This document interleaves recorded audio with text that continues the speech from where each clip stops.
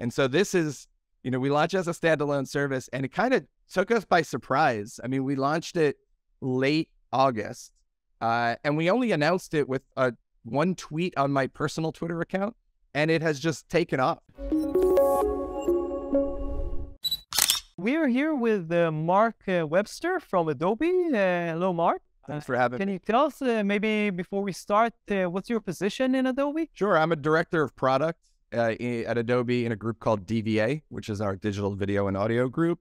And so the group is responsible for Premiere and Audition and After Effects. But my team's focus is basically web audio and services. And we're going to talk about Project Shasta, which just a few days ago changed into what you called Adobe Express Podcast, right? Yes. So Project Shasta is a project that our team has been working on for about 2 years and is headed into Adobe Express. Express is a platform to help anybody with the creative needs that they have, whether it's designing a graphic or creating something for social media.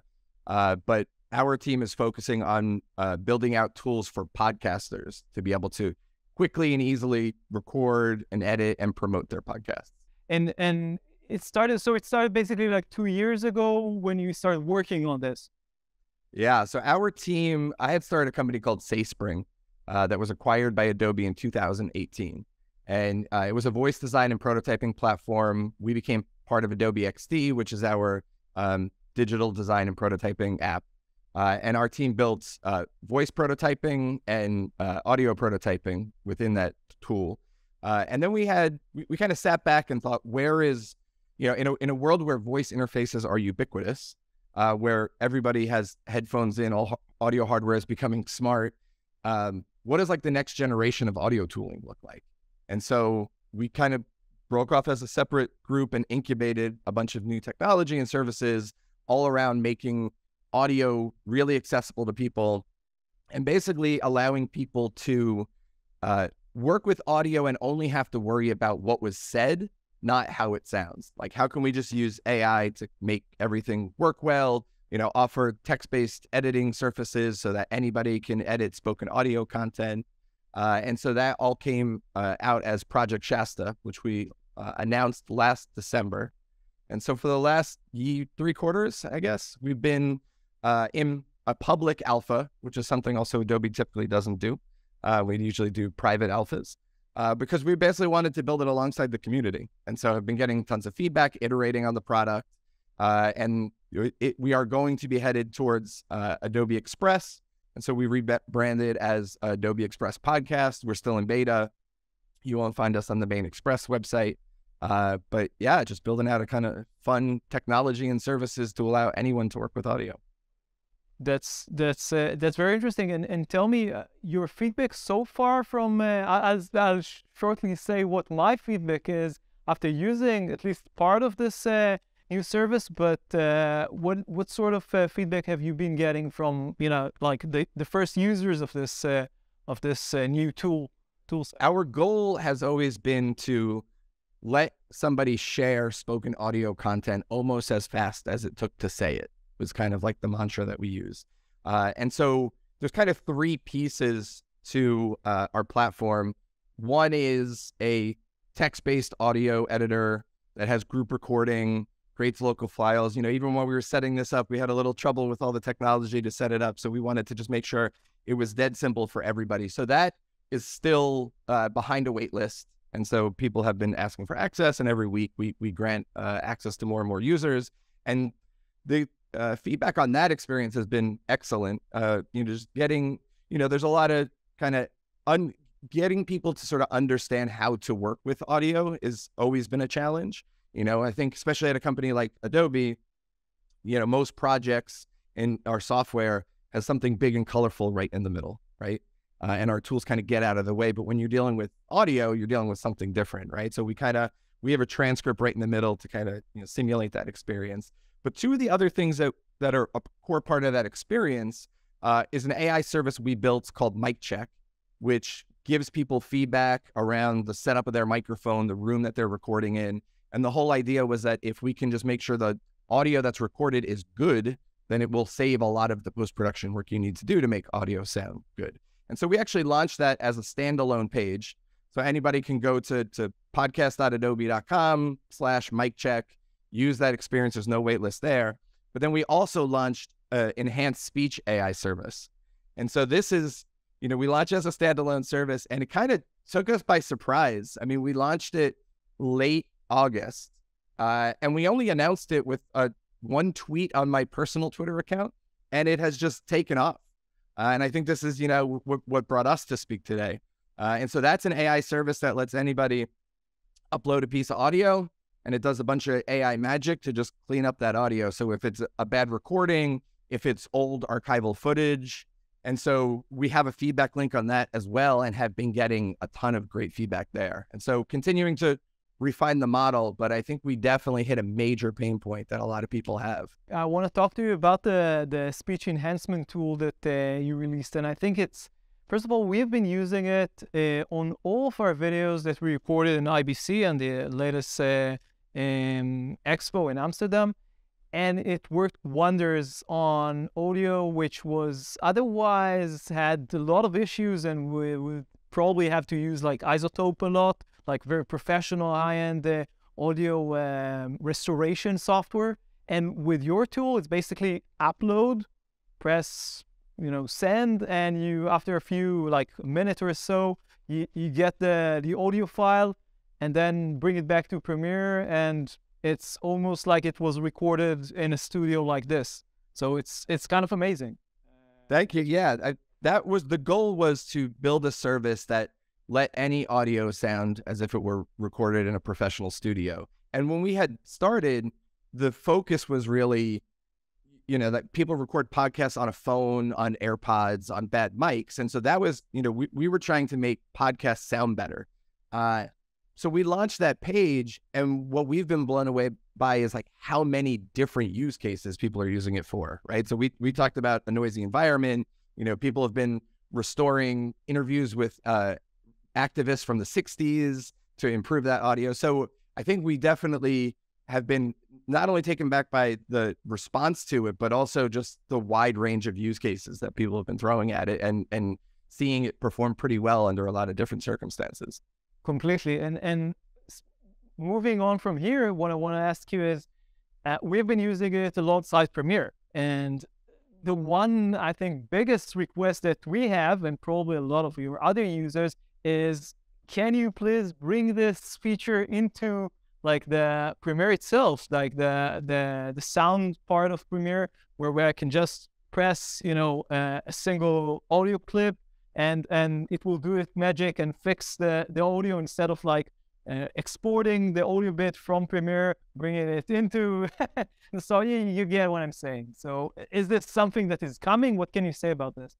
So I have no new product announcements to make today. But what I will say though is, our focus when we think of web audio and services is to, build a platform that this technology can exist throughout Creative Cloud and Express.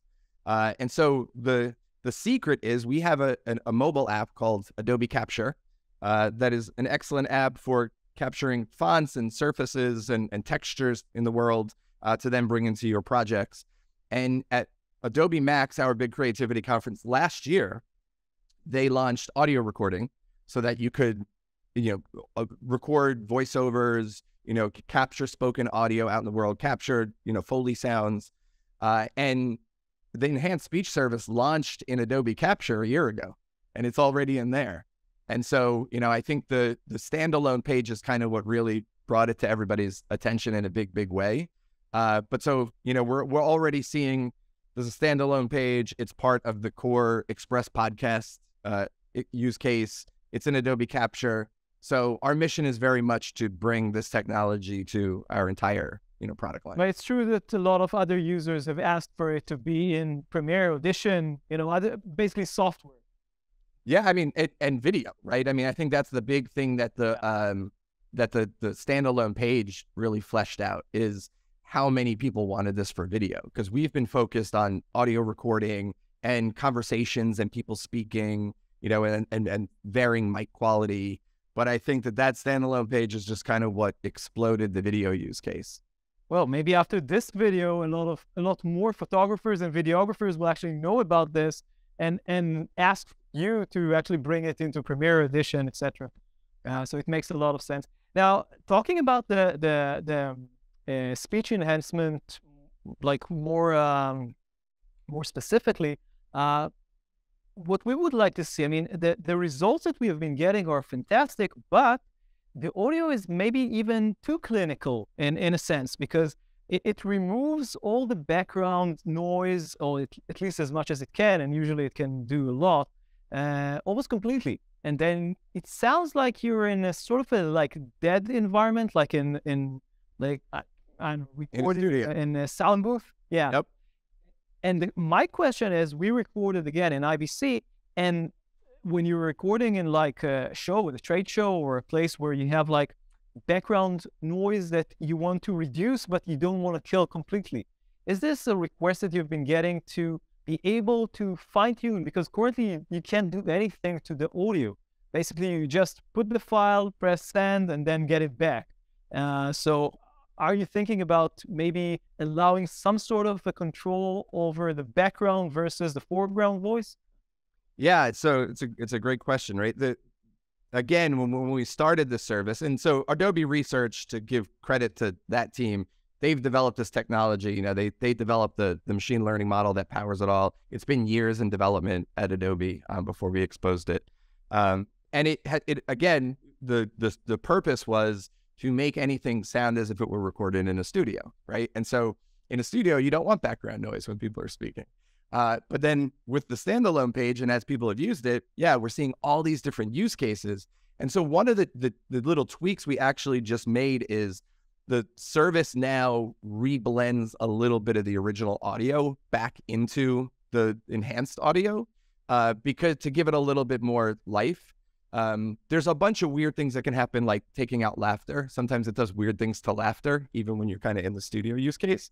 But we've talked about basically having a slider to basically let people kind of decide how much they kind of want to mix back into the original audio, because sometimes you do want background noise, right? You want to take the primary speaker and bring them to the front of the audio, but you still want some of the life behind it. So maybe the final question I wanted to ask you is, you mentioned that this technology, the algorithm, was basically developed by Adobe Research. So what can you tell us about this, if you can tell us anything, in terms of what does the algorithm actually does, in terms of like, it takes the audio and what it tries and find the person talking, but if there are people talking in the background, how does it know to differentiate between them and the background talk, and you know, how does it work? Yeah, so I do not have one of the PhDs that our research team all does. So I will give the dumbed down version of what it does. So it's basically a model trained on a ton of recordings that we did in a studio to basically say, this is what audio sounds like in a studio. And then when the algorithm takes in a piece of audio, what it's trying to do is identify like who is the primary speaker, and then bring that person's kind of voice up and make it sound as if it should sound in a studio, and then get rid of kind of everything in the background. The noisier a piece of audio is, you could sometimes get weird like artifacting that happens because of that, because the model is essentially trying to guess what the original audio should sound like. So we've seen, you know, interesting artifacts like a lisp occasionally get added to somebody's voice, just because it's trying to sort of guess what it should sound like. Yeah, I think that we encountered like one or two issues with some people whose English is not their native language. But for the most part, I have to say, from our experience so far, it worked beautifully. Like it was able, even with people who are not like native English speakers, it worked beautifully. By the way, is it possible, we didn't try this, but if we will try and use this on people speaking other languages, will it work? Yeah, so it's not, the model is not language specific, though it's looking and matching audio characteristics, not language, though it was trained on mostly English speakers, native English speakers. And so if the audio is relatively clean, it works on any language.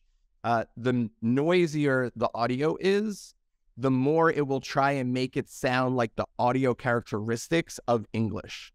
And so you can just sometimes get some weird changes. It was interesting. Somebody shared on Twitter, they had recorded a guitar strumming and then put it into the enhanced speech filter, and it almost sounds like somebody humming because it's trying to take that audio and like match the characteristics of somebody speaking. Actually, I think that my next question was completely related to that. If there is somebody talking and there is music in the background, I actually tried that, but I think that the music was too loud for it to completely remove it. But if there is like a music which is, I don't know, not that loud, but still like you can hear it in the recording, can it completely remove the music from the audio? It kind of depends on what the original audio is. In theory, it should get rid of all of the music. And so anything that's not a spoken voice, it tries to take out. But as the audio of music gets louder and just jumbles up with the voice, it will then have trouble sort of like distinguishing what is the voice and what is the music. I think I even tried to like reuse a processed audio from Shasta again in Shasta and see what it happens. I didn't see a difference, and maybe if I saw, it was like really minor and not positive. Did you try that? Yeah, so sometimes it'll almost do nothing. If you actually have a piece of professionally recorded audio that was recorded in a studio and you put it through the filter, you basically can't tell the difference. So it will always basically try to, so if audio is pretty good, it just doesn't do much to it. So a lot of times if you run it, through multiple times, it makes it'll sometimes introduce weird, artifacts and stuff. But for the most part, it will not do much to it. Thank you very much, Mark. And I really hope to see this in more of your products in the future. And we'll have some tests that we ran in our own video later on after this talk. I'm looking forward to it. There's a feedback link on that standalone page that brings you to a form that you can share audio files. You could say it did a great job on this, but a bad job on this. So I encourage you to use the feedback form to make it better. It's completely just final question. Is it open now for everybody, or how does it work? So the standalone pages are open for everyone. There's a wait list still for the main editing experience and the main audio editor, but the enhanced speech filter and the mic check filter, I can send you the links. They're available for everyone. That's fantastic. Okay. Thank you.